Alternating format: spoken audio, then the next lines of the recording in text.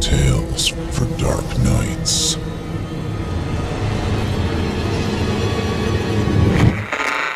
Want to make sure you never miss a Chilling Tales for Dark Nights video again? Be sure to subscribe and hit that bell to turn on notifications.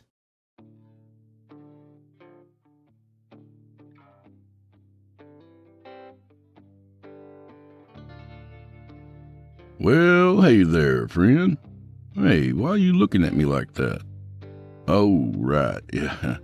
Yeah, sorry about last week. A little administrative error down at the township, that's all. These things happen. What do you mean Geoff didn't feed you? He told me he did. Oh, dessert. Well, hell, Chester, I didn't get any dessert last Friday either. Quit your bitching. Spoiled kid. Well, come on in. Let's get back to business.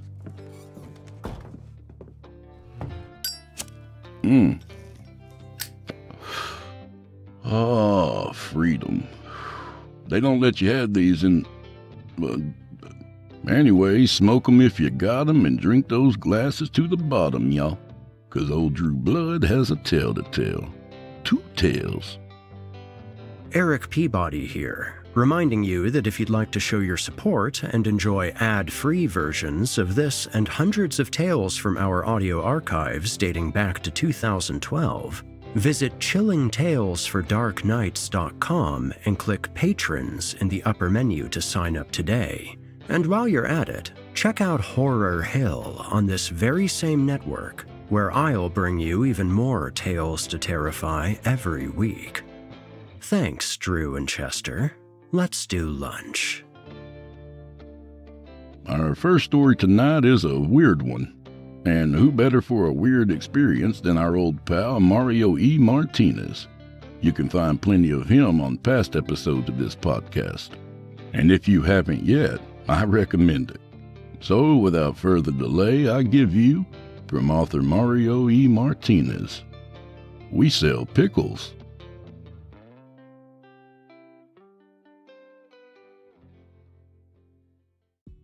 One. Fritz swept dust into a plastic dustpan and threw it into a waiting trash can. But even old and at a distance, Peepaw saw the line of dirt left over. Fritz was agitated, and it made the boy sweep absolutely for shit. Not that the shop had to look all that neat.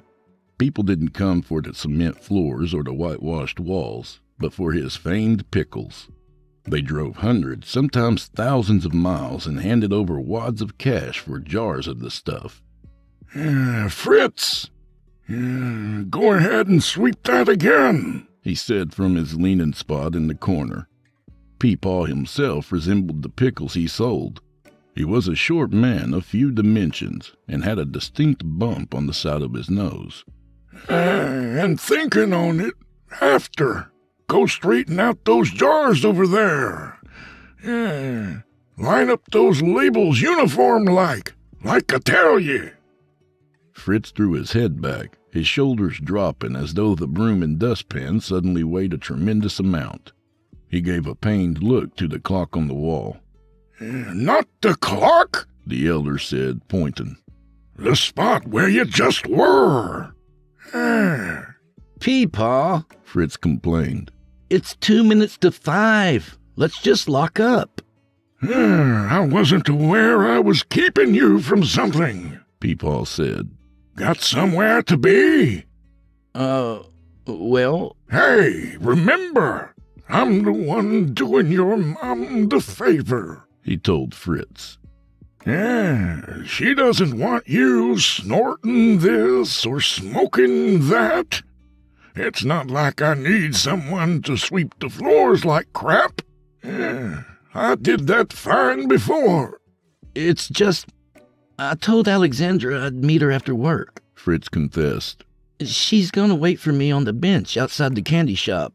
I promised I'd bring a jar of spicy garlic. Stay away from that girl, the elder snapped. Careful. It's the pickles she wants. And not the one you're trying to give. Fritz's face dropped. Not everyone's after our pickles. My pickles! And yes, they are. No, Peepaw, they're... A 200-year-old recipe. Yeah, and you don't think everyone's after these pickles. It's all they talk to me about. Fritz groaned. That's because you never leave the store. The elder grinned. You got me there. We close when we close. So get sweeping! 2. Councilman Taylor had no idea how many cigarettes or bottle of cola he had had. He had hardly moved from his bench for hours. He watched the pickle shop with a quiet disdain. "We Sell Pickles" was written on the lone sign in the window, and to Taylor's annoyance, the county record showed the shop was registered as simply Pickles. During his stakeout, he counted over 100 people going in with money and coming out with armfuls of pickle jars. Thinking of all that money really bothered the councilman. Taylor, as head of Dodge Chamber of Commerce, looked at their little downtown as a point of pride. Dodge itself was an agriculture town dominated by a big slaughterhouse, so the old-time architecture and painted block of storefronts on Main was a bit of refinement. Except for the eyesore, "We Sell Pickles." Unlike the other shops, "We Sell Pickles" bore no decorations. Even during Christmas or Easter, when all of downtown gussied themselves up with bunting and ribbons and window paint. Even worse, the store sat near one of the first corners of downtown, so that the diminutive and creatively compliant Cheryl's Honey House was dwarfed by the big windows and uniform rows of pickles, onions, okra, jalapenos, and anything that could be pickled, all beneath a paper sign declaring "We Sell Pickles" in thick black letters. Sure, "We Sell Pickles" may have only turned away a handful of people a week, but Dodd could use every penny after the bad press because of those silly murders. On the sly, offers were made to replace "We Sell Pickles." Everything from cafes, antique shops, a locally sourced wine room, and 2 leather companies offered to have Peepaw Pickles' legs broken to move a deal along. Yet dislodging "We Sell Pickles," Taylor found, was nearly impossible. Not only did the old pickle man pay his rent on time in full, he did so months in advance. Of all the shop owners, he alone never complained about the county appraisal that raised their rent. And even worse, people loved those pickles. Everyone Taylor saw go into the shop came out carrying jars and smiling. They came from all over, too. Taylor took special notice of the out-of-state plates, and the further the state, the more they'd park on the street, walk right past the other shops and their nice displays to go right into "We Sell Pickles." These out-of-towners usually left with a lot of sloshing pickle jars, and expressions that reminded Taylor of an uncle of his who used to huff antifreeze. Some pickle eaters even drove off with a pickle sticking out from between their teeth like cigars. Smoking, Taylor went over his plan. Past closing, he'd break into "We Sell Pickles." Surely there'd be something he could find, a violation or evidence of a crime, to finally be rid of the pickle store. Often he had seen Peepaw Pickles spit his chew on the street, and Taylor was certain he probably did so around the pickles. It was good for Taylor that Peepaw Pickles was as rigid with his schedule as he was with his lack of community participation. 3. Councilman Taylor wasn't sure how so much grass could grow between buildings when the alleys hardly got any light, but as the sun set, he found himself in thigh-high grass behind a strip of downtown stores. He was sure there was nothing in the grass but some mosquitoes and ticks that fed on rats. Taylor waited until the last few minutes of light before prying open the "We Sell Pickles" service door with a small crowbar. The door made a loud, painful sound. Taylor waited a few moments to see if anyone heard, before slipping into the building. He entered the service space meant for electricians and plumbers to do their routine checks away from any customers or tourists. Those spaces doubled as emergency exits for shopkeepers who might be in the back of their shops during a fire or some other emergency. Taylor knew enough to disconnect the fire door so he wouldn't set off the alarm. If it went off, the county fire department would swarm en masse because the fire department often had very little to do around Dodge. The back room was long, wide, with barrels of cucumbers and okra and peppers lined up against the walls. A big work table in the middle was stained from the splashes of pickle juice and vegetable debris. The vinegar smell made Taylor dizzy. After he got his camera ready, he ran his finger across the surface of the table. A dirty finger and a clean line across the grime would be great, Taylor thought. Yet there was nothing there, not so much as a smudge of residue. The table, he was shocked to find, wasn't even sticky. The jars, Taylor prayed, had to be dirty, but like the table, they gleamed pristine in the camera flash. Not a single one even photographed cloudy. Next were the barrels, but for those, Taylor planned to snot into them and scratch his head until the surface got a light dusting of graying hair. Yet he hadn't anticipated the smell. He had almost gotten used to the vinegar smell seeping from the hundreds of pickle jars, but opening a barrel, Taylor made the mistake of inhaling deeply. The garlic and vinegar and capers singed the inside of his nose, clinging to the sensitive flesh. He coughed until his eyes watered, crashing through the place. The only thing to bring him out of it was a doorknob jamming him painfully in the hip. He hissed, ingested more sharp pickled air, and used his tie to cover his nose and mouth. Catching his breath, Taylor saw a door nearly hidden in the dim depths of the room. It bore a paper sign that read, "No entry, especially you, Fritz." Taylor's imagination ran with all the possibilities of what lay behind the door. A hidden trash pile, a stash of at-home bug spray stored in a non-government approved way, maybe a whole stack of crates filled with rotten cucumbers that Peepaw Pickles sold to save money. Whatever was behind the door, there were possibilities, while in the current room there was just pristine frustration. The door was locked, but the door frame was so warped that the latch was exposed.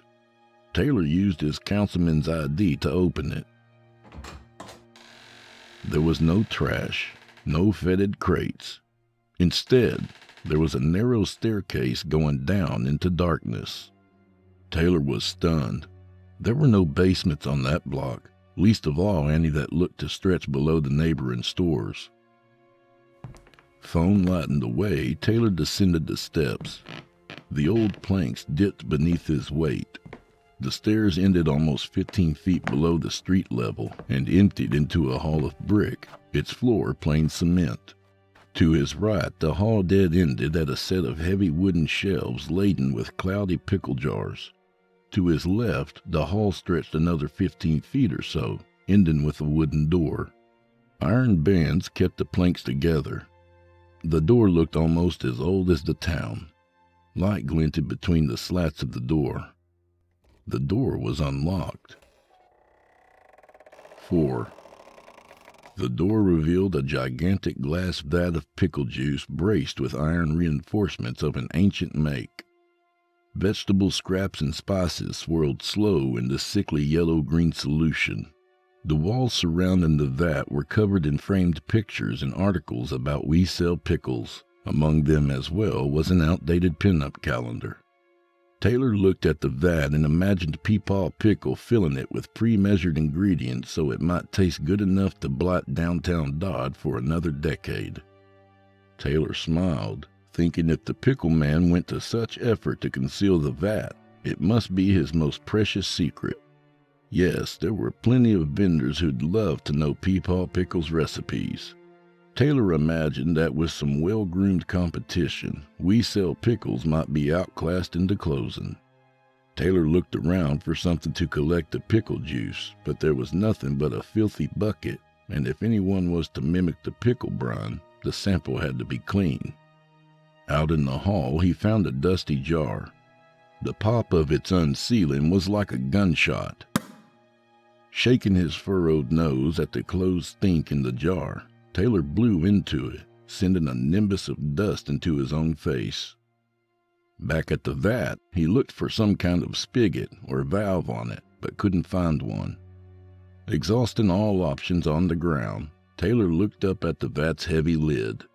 Sighing, he reminded himself that a little trouble now would grant Dot a future without we-sell Pickles, and when Taylor and Old Man would look at Dod's beautiful quaint downtown on some distant holiday, there'd be solid blocks of festive decorations and shopkeepers that understood the value of a cohesive community.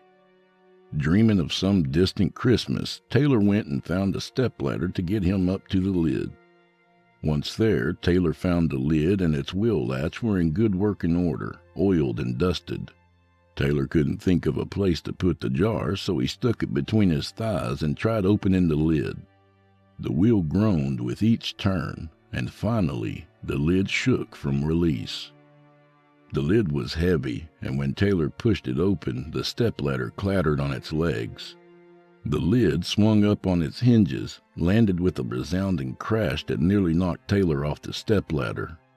Balance regained, he checked the glass sides for cracks. Seeing no leaks, Taylor steadied himself. One jar and they're gone, he thought, dipping the jar Achilles-like into the pickle juice. It filled a little, but seeing shreds of vegetable matter, Taylor leaned further, scooping them into the jar. It was best to get as many ingredients as possible. Taylor swirled the juice around in hopes of corralling more of the brown stuff. There was what looked like the bulb of a small dark-rooted onion, and Taylor went after it like it was a prize. He had to get on his tiptoes, but he got it. "Success!" he whispered, bringing the jar up so he could look at his find. It swirled and tumbled and somersaulted to reveal itself with such a startling clarity that Taylor forgot to breathe. Turning gracefully in the jar was a human eye. Slightly shriveled, the whites dyed the sickly green-yellow of pickle brine, and the roots deflated into black threads. Taylor dropped the jar into the vat, not thinking of retrieving it. He had to get to the sheriff. He'd thought to catch we-sell Pickles violating health codes, not hiding body parts. But as he descended the rickety stepladder, something like a shadow within the depths of the vat caught his eye. The shape rising and breaking the brine surface caused a vinegar eruption. It lay across the lip on its side like a newly beached whale. The pickled thing had once been a man, an old one. His body had shrunk and wrinkled like a drowned thumb. The hands were curled up near its bearded chin. Within one eye was a thick garlic clove, brined the same yellow as the pickled thing's horrid teeth. Taylor took a moment to get the courage to examine the body, yet when he reached to touch it, the slick skin repulsed him, and he took a step down instead. He needed to be away and far from we-sell Pickles, he thought. But the pickled thing wanted different. It snatched at Taylor's arm and tried to pull itself out. It exhaled in bursts, each word a sharp spell that splattered herbs and vegetable bits across Taylor's face. It cleared its throat by gurgles and coughs and slapped around until he felt Taylor. The pickled thing clutched Taylor's arms with an unreal strength. Its old mouth, gray-gummed and toothless, enveloped Taylor's hand. The leathery tongue wiggled all through Taylor's fingers. The pickled thing retched. Terrible! Terrible! They're goddamn terrible! It spat. Those are the worst damn pickles I ever tasted! You dumb little shit!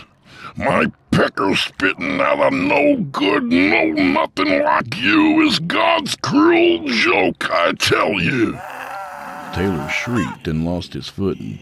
His hand, greased with spit, slid from the pickled thing's grasp.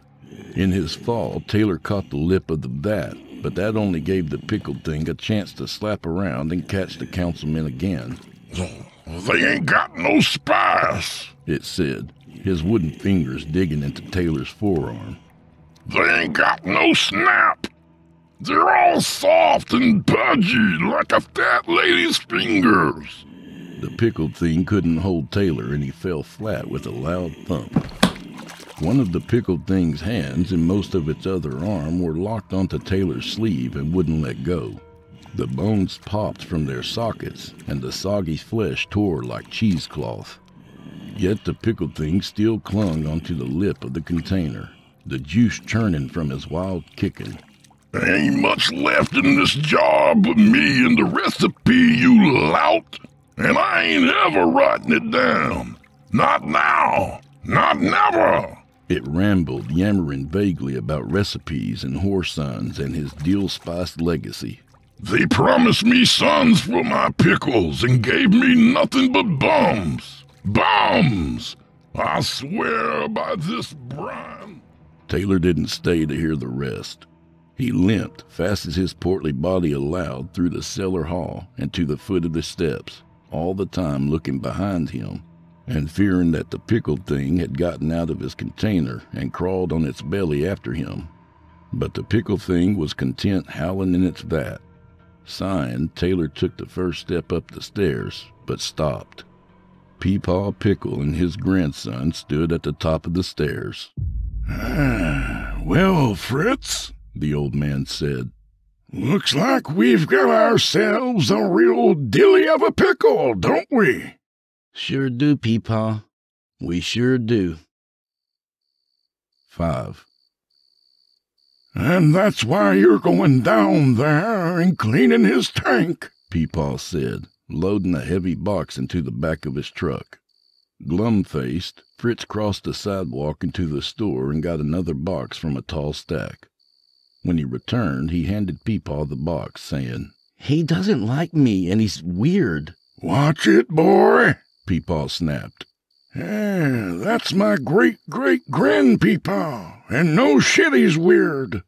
He's 200 years old, and being blind and pickled ain't doing his brains any favors. So you'll go down there and treat him with respect. He's fed us for generations. I don't know why I have to... Because it's your fault, Peepaw said. You're always out back smoking your stuff. And don't think I don't smell it on account of the pickles neither, because I do. Fritz groaned, beginning an excuse, and a box slipped from his grasp. It hit the sidewalk, and the glass inside clinked together.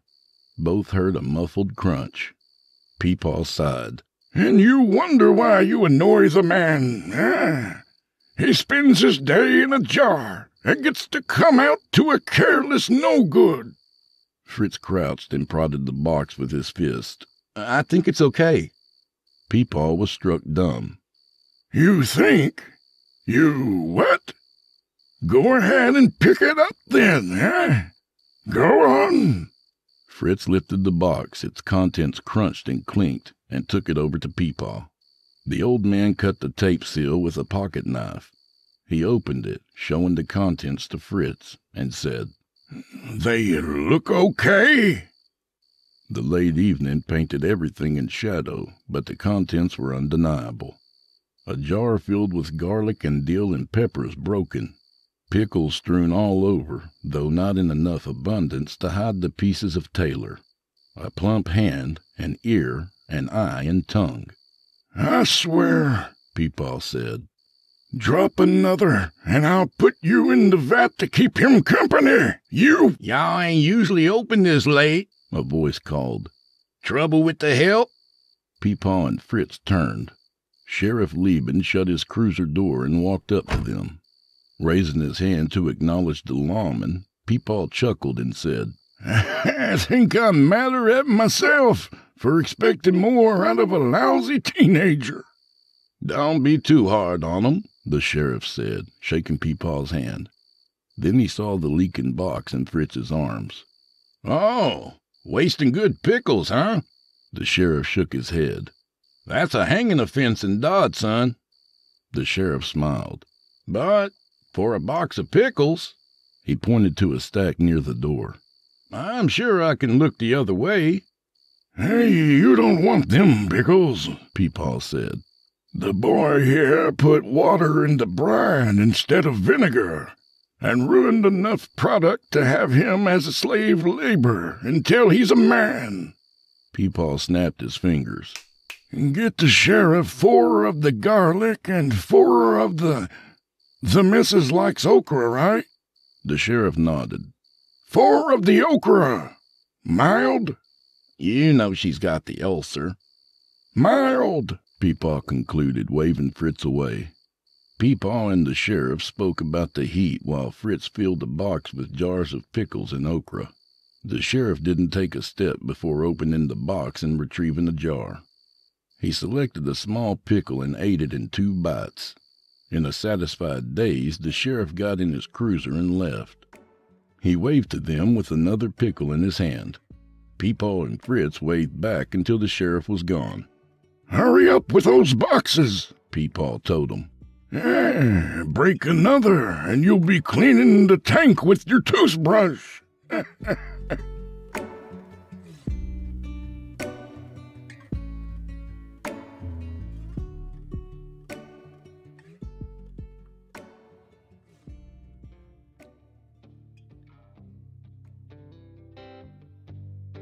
And that was We Sell Pickles by Mario E. Martinez. A good reminder that they don't call them secret recipes for nothing. A little about the author. Mario E. Martinez writes weird stories in South Texas, giggity, where he lives and teaches. He has written novels, Ash Tree and Neo Laredo, and 2 short story collections, San Casimiro, Texas, and The Pig Named Orinius, and Other Strange Tales. You can find his work at www.marioemartinez.com. Thanks, Mario. Love the story, man. For our next story tonight, we're putting down the pickles and picking up an alien blaster. Time to clean the palate with a little sci-fi. So, from author Grey Walker, I give you Project Morpheus.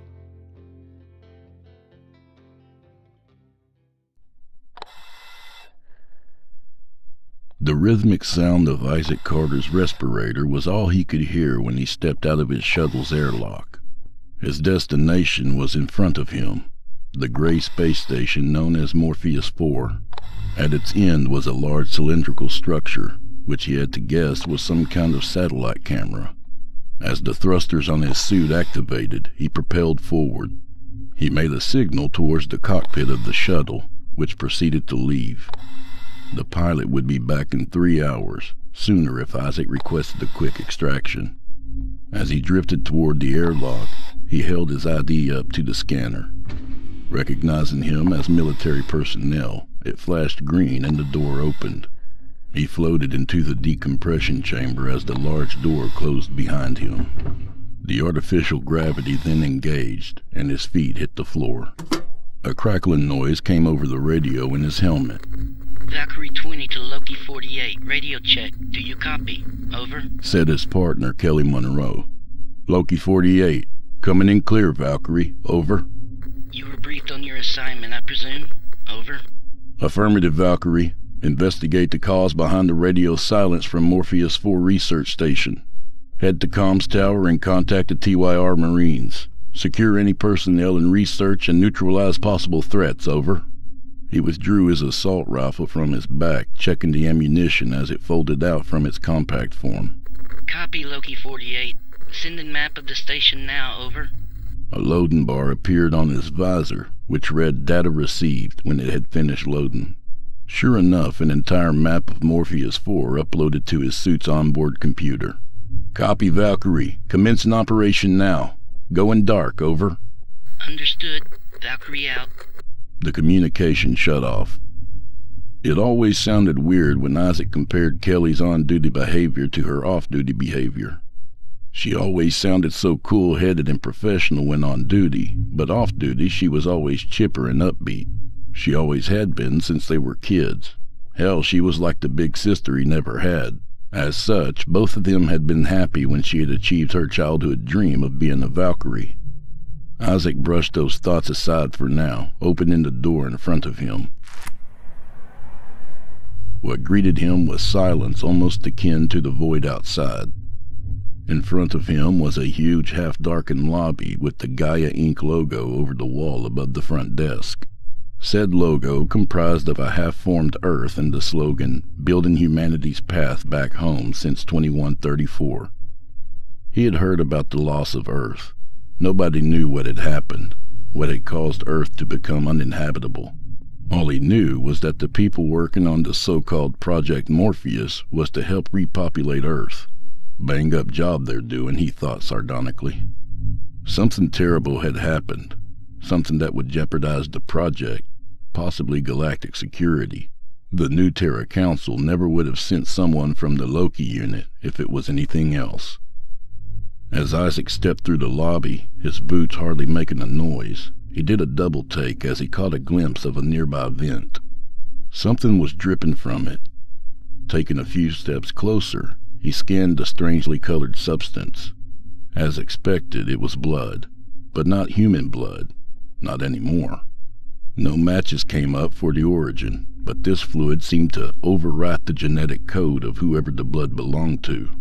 This wasn't a mutation or anything accidental. No, whatever this was, it had assimilated the poor bastard's very DNA. That was when Isaac began to get afraid. He was already unnerved by the silence, but now he knew that there was something on this station. He then spied a small blood-stained holoscroll. Picking it up, he connected it to his suit to isolate the sound to the inside of his helmet, then played the latest recording. He almost jumped as the sounds of bedlam greeted him. Screams, gunfire, and the sounds of distorted voices snarling and speaking bizarre words and phrases were what permeated the audio. Then a man's voice began speaking rapidly. This is Ryan Teague, Morpheus Force Security.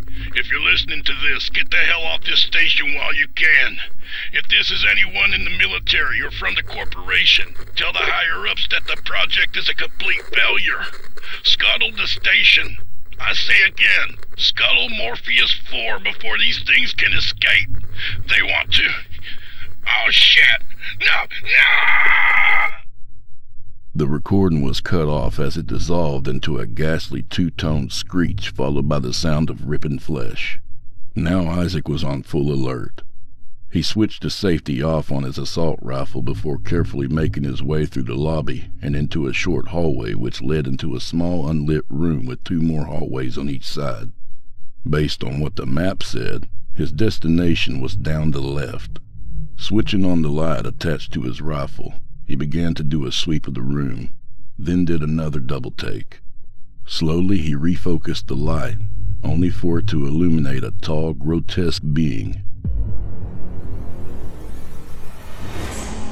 Its general outline was humanoid, but its skin seemed to be made of a rippling silver liquid like mercury.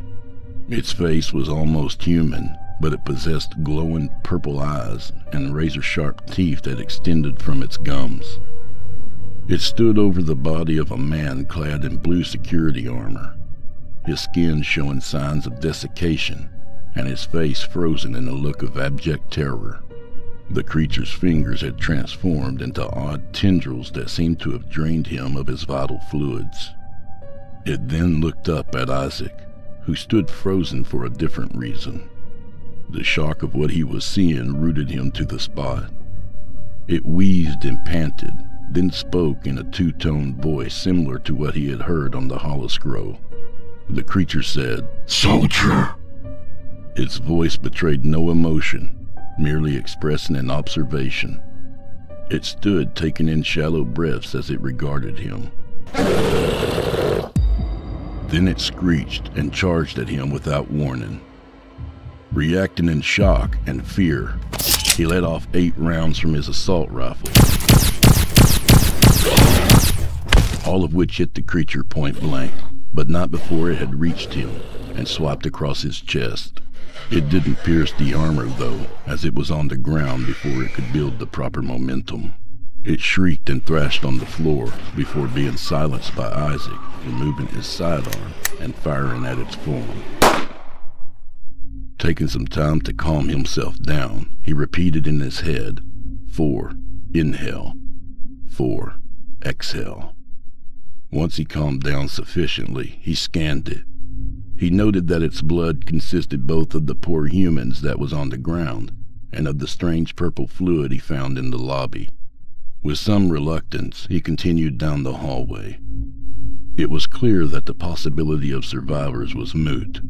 First and foremost, the Loki unit's specialty was Black Ops, and that was why he had his doubts about the assignment. They were never sent into an area in tactical gear that contained live civilians, so what was so important that they needed someone as cold and pragmatic as a Loki? Why not send the TYR Marines outright? Isaac brushed his thought aside and continued along the hallway indicated by the HUD's map. He could feel eyes on him. He knew that what he had just encountered couldn't have been the only of its kind, and for that reason he kept his rifle trained ahead. It took about a half hour to slowly creep down the hallway. He had needed to run. He could have cleared it in minutes, but stealth was a factor right now. A skittering came from the nearby vent.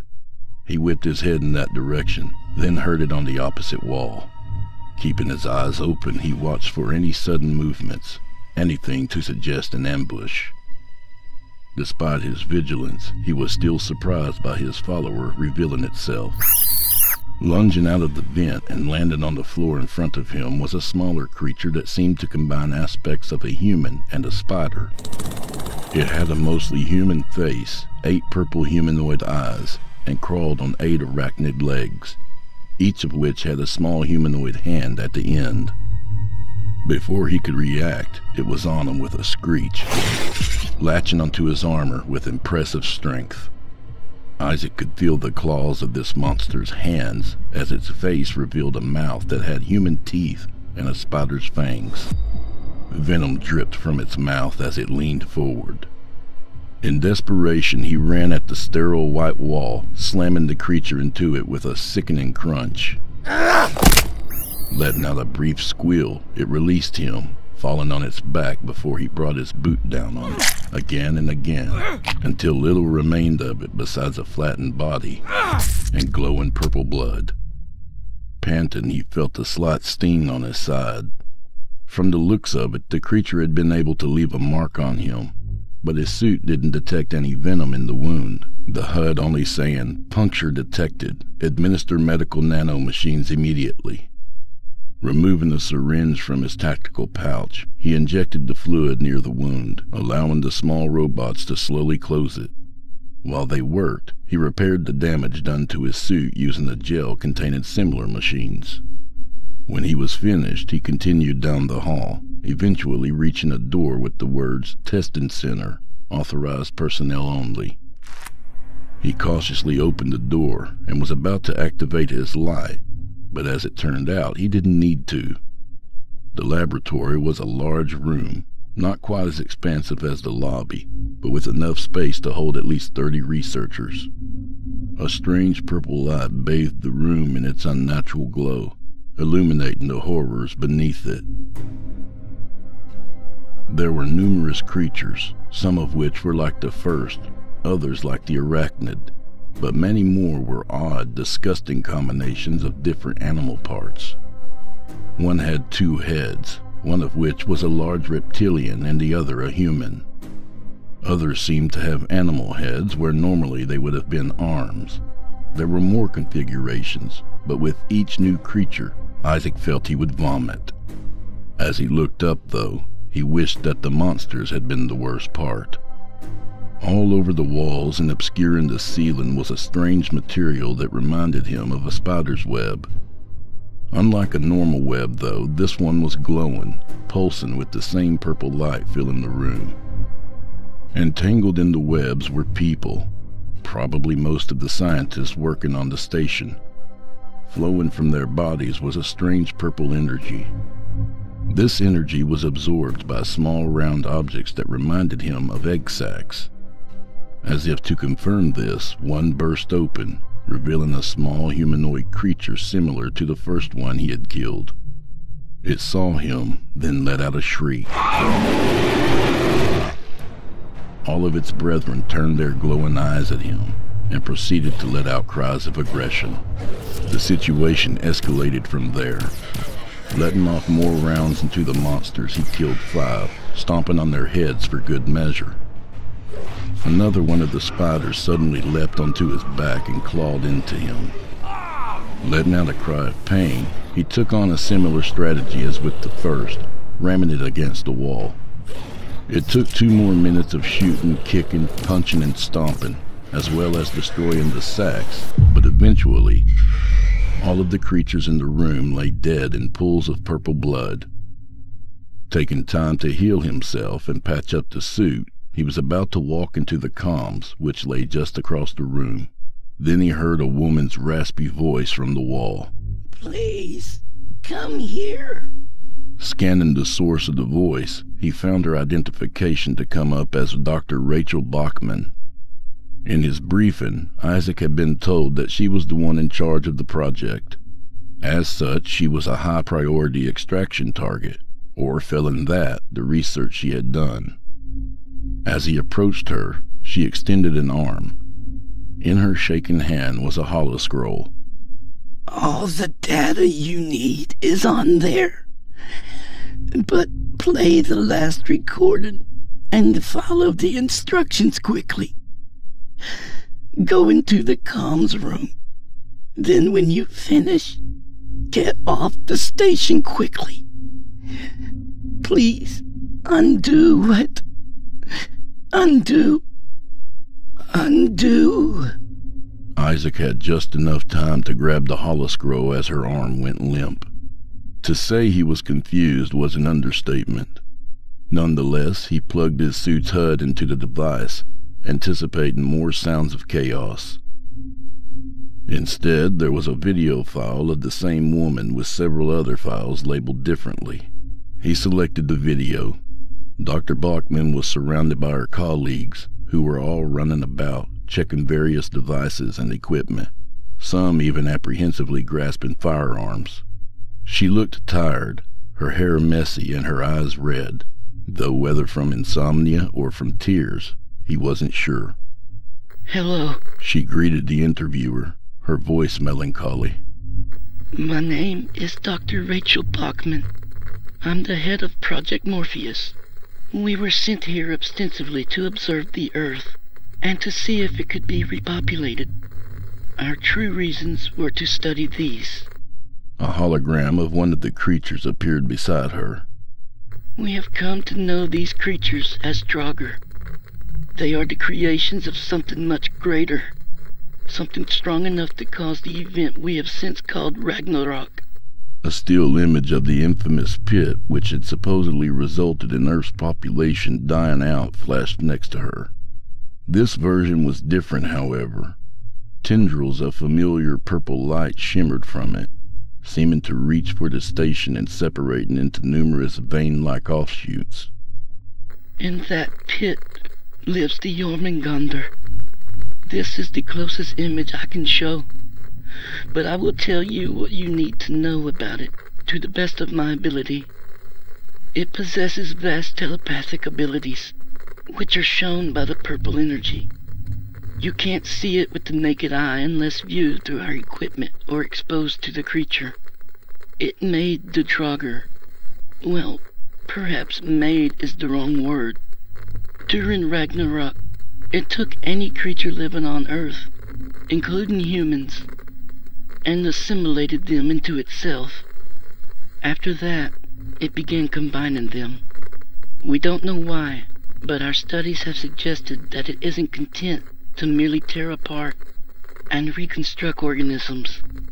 It wants to create life of its own. To that end, the Jormungandr began assimilating the genetic code of the aforementioned creatures, hoping to gain a better understanding of how to create something. Its grasp of scientific knowledge was rudimentary at best before we came here. Because of us, it's becoming more knowledgeable, learning how to combine more efficiently, and producing organisms that live longer. It wants to recreate us in its image. After that, we have reason to assume that it will hunt down the colonies of humans, then assimilate them as well. Or perhaps just annihilate them.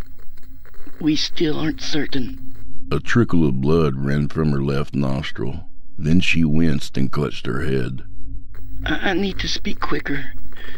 I've been able to block it out, but it's becoming more persistent. The Draugr have broken containment on the station and have begun taking the genetic material of the humans and other creatures on board. The Jormungandr wants to spread its influence using them, using us. In the comms room, there is a console that will activate a secret component of the station. One we've been able to develop after studying the Jormungandr for long enough. A diagram of the said console and the component appeared beside her. We had it imported from a discontinued planet mining station. It was discontinued because of its unfailing tendency to irreparably damage the planet it was fired upon. We call it the Mjolnir. With the proper tests and modifications, we've been able to make it strong enough to... Here, tears began running from her eyes as she resumed talking. It's strong enough to harm the Jormungandr, but that isn't enough. Life on Earth is still present. The two exist symbiotically. Simply put, you need to destroy life on Earth. I know this seems mad to you, and it is. I hate this as much as you do, stranger, but whoever you are, this is the only way to ensure that the Jormungandr's power is kept in check. There's no guarantee of it dying, but the Draugr will die, and more importantly, we on the station will. The entire team is in agreement. We cannot be allowed off the station alive, but we can't activate it. The Jormungandr won't let us. You aren't its thrall. You haven't been exposed to it long enough. I'm sorry to force this on you. More than that, though, I'm sorry I ever began this project. If you happen to see my family, tell them... Here she stifled a sob, then continued in a broken voice. Tell them the truth, and that I love them. Good luck. Just before the recording ended, the door burst open, and the sounds of the Draugr rang out, along with the sounds of gunshots. Isaac stood for a moment, processing all this information. He looked towards the open door, heading for the comms room. Walking towards it, his rifle still aimed ahead, he tried to concentrate on the mission. Once he reached the room, however, he felt it, heard it. He felt thoughts that weren't his own running through his brain as he found the console she had mentioned. Sure enough, he recognized it as a mining cannon interface. They had been developed for the layperson to operate, due to the interchangeable nature of mining jobs. He paused before he could activate it. Was he really going to go through with this? He was trained in the ways of unconventional warfare, guerrilla tactics, infiltration of crime syndicates and terrorist cells, murder. The Loki unit specialized in all of these and more. But this was far out of his league. He was told to destroy the Earth, the cradle of humankind. He then remembered what he had been taught during his training. He was told that he would be called upon to do things that would make him sick, things that no decent human being could ever do with a clear conscience. He was taught that no matter what, he had to keep humanity in mind. Ragnarok had forced humans to rebuild civilization all over again on new planets, make first contact with intelligent alien life the hard way, and engage in 3 civil wars during the first 30 years. If it hadn't been for Ragnarok, the Lokis wouldn't exist, nor would they be needed. And now he was discovering that Ragnarok had not been some freak of nature, that something living, something intelligent had caused it, and it was planning to finish what it started. 4. before. His mind was made up. Humanity had endured its near extinction, and he wouldn't let that be in vain. He activated the console and was met with the pit. Suddenly millions of purple lights shone from it. No, he realized, horror forming a knot in his stomach. Their eyes. As the eyes shone brightly back at their new voyeur, the light from them revealed the beast itself. Jormungandr was the world serpent according to Norse mythology. This, however, bore no resemblance to a serpent. It didn't resemble anything that Isaac had a frame of reference for. Natural laws didn't seem to apply to it. It moved in ways that Isaac dared not try to make sense of, lest he drive himself mad. Then it spoke, and he recognized it as the voice of the intrusive thoughts he had felt and heard when he entered. Seeming to grip his mind, spoke of being older than the earth, that the earth had been built for it. It hadn't been built as a home, though, but as a prison, a cage. Who had built the cage, the Jormungandr didn't say, only referring to them as they in a hateful, venomous tone. It then began to coaxingly speak to Isaac. It told him that it hadn't intended to begin Ragnarok, but that it was willing to make amends by allowing humankind to join it, to become one with it. No more would there be any conflict, any hate. Isaac began to respond mentally, agreeing with it. Sounding pleased with his reply, it told him to contact the Marines per his original instructions. It guided him to walk to the communication equipment. Then it released his mind. The instant it did this, he connected to the console, sending an emergency code to his pilot. The voice returned, sounding puzzled, then horrified and angry, as he ran back to the cannon console. Placing the targeting reticle over the massive eyes, he hit the button on the screen that would fire it.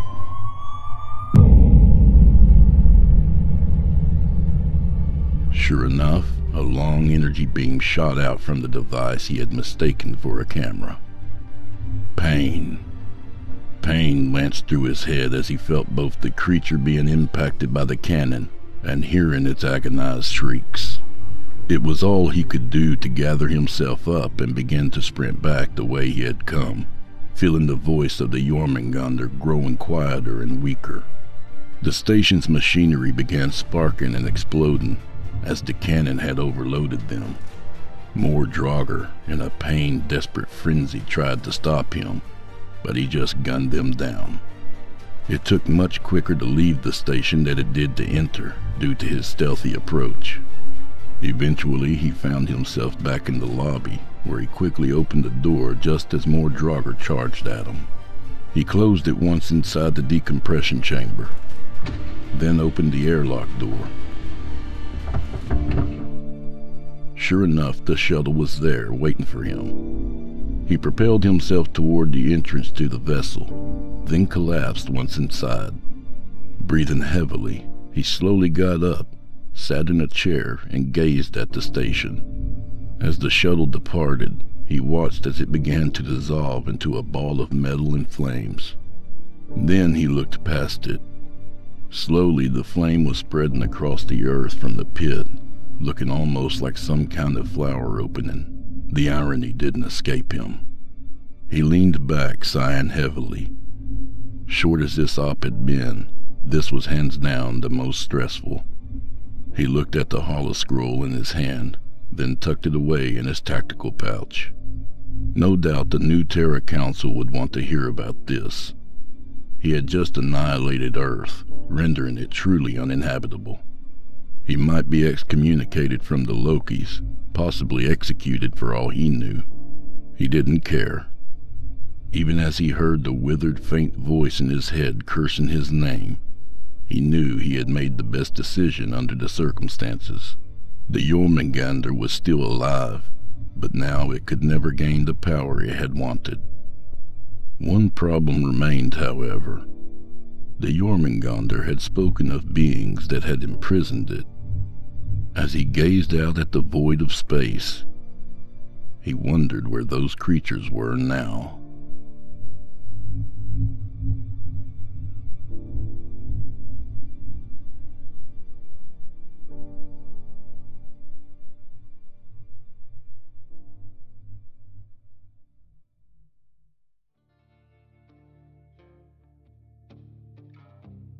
And that was Project Morpheus by author Grey Walker. A good reminder that it's about time to revisit the Elder Scrolls, or maybe Mass Effect. Well, damn it, maybe both. A little about the author.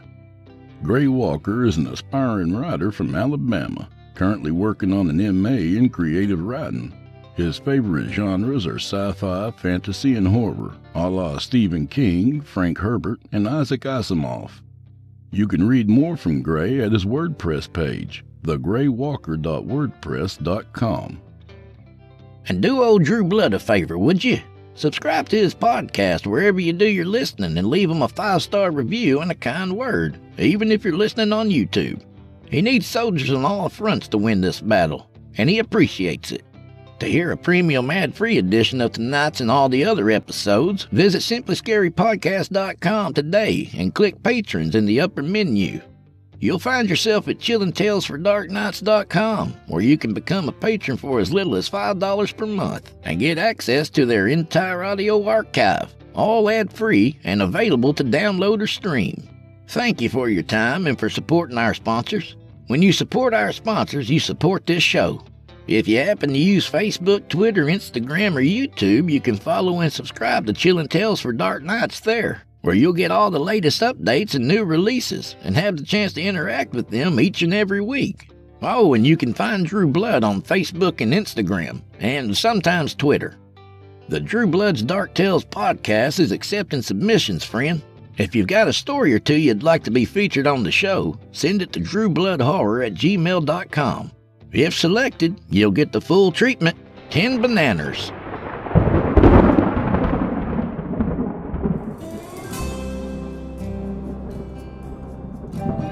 Well, I'm afraid this is where we part ways, at least till next week. Fuck you, Geoff. So grab a drink for the road, friend. Maybe a pickleback if you're still in the mood for it. And to all the people out there who support and listen to this show, I love you all. So may the wind be at your back, and may the road rise up to meet you. And park wherever the hell you want. If anyone hassles you, tell them Drew said to go fuck themselves. Good night, y'all.